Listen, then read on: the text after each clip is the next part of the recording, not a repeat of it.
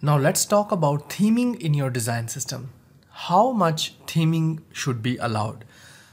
Are you going to give your developers that they can change your typeface styles, or they can totally change the typeface? For example, if you have used Roboto and they want to use Open Sans, would you allow that?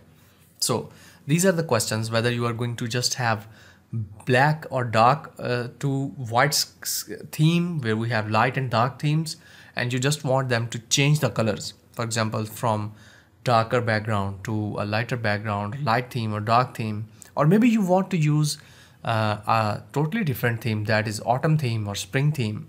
That is up to you. So different designs or different projects, they have different requirements.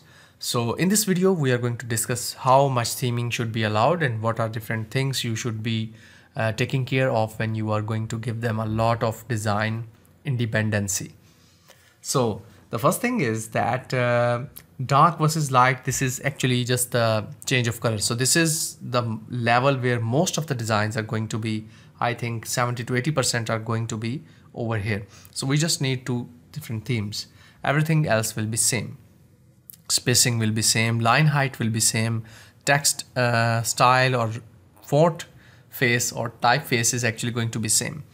Now the next is, for example, if you have a system where it is going to be used on Windows, Mac OS, Android, iOS. So on different systems, there are some specifications or some things or system settings that you cannot change, or so you have to adopt to that. So to do that, or to create this whole theme, you might have to change your original design a little bit. Okay, so you have to keep that in mind. Sometimes your design customization might not work on Windows, so you have to change that. Okay, now the next level is content, structure or style.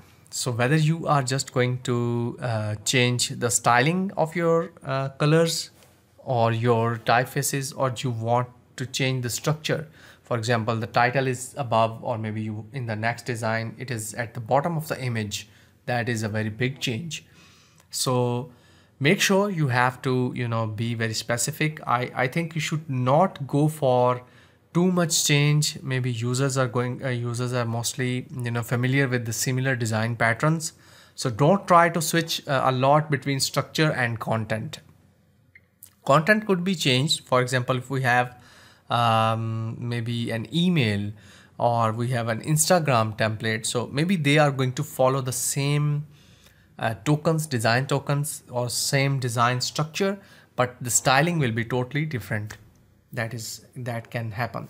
So here is an example. On the left you can see we have two different colors where we have two different themes, light and dark, where actually the typeface is actually changed. It is both built with material design guidelines, but you can see they are not using material design specific typefaces. For example, Roboto or something like that, they are using their own style. So this is one thing. On the right you can see we have again the same thing going on over here, but standardized fonts, dark and light themes. Now let's see some more variations over here. So you can see here we have color variations versus text spacing and color variation.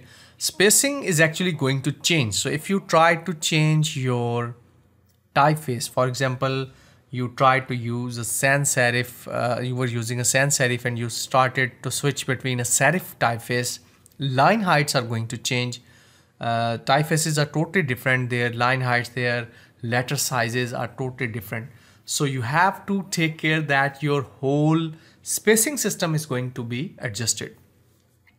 So once you change your typeface, the whole spacing system, your line heights, they should be adjusted. That is what you have to consider in your theming, because if you give your developers or your design team a lot of independence that they can use and change anything, that is going to be a mess, and you have to be worried about it. So that is all about theming and what should be theming in your design system. I will meet you soon in another lesson, and the next section we are going to start designing a basic design system, and we will use it to create an app or something similar. Till then, take care. Bye bye.